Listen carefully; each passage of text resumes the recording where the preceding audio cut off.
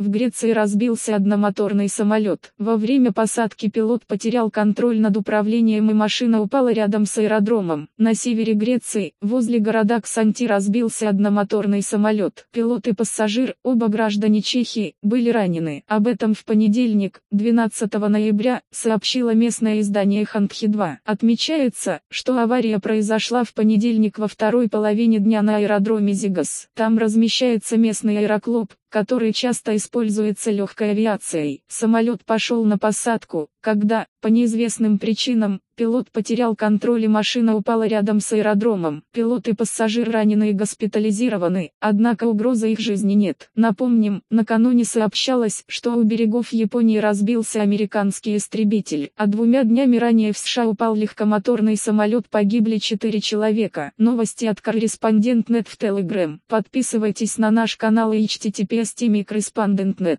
По материалам сайта NewsGra.com.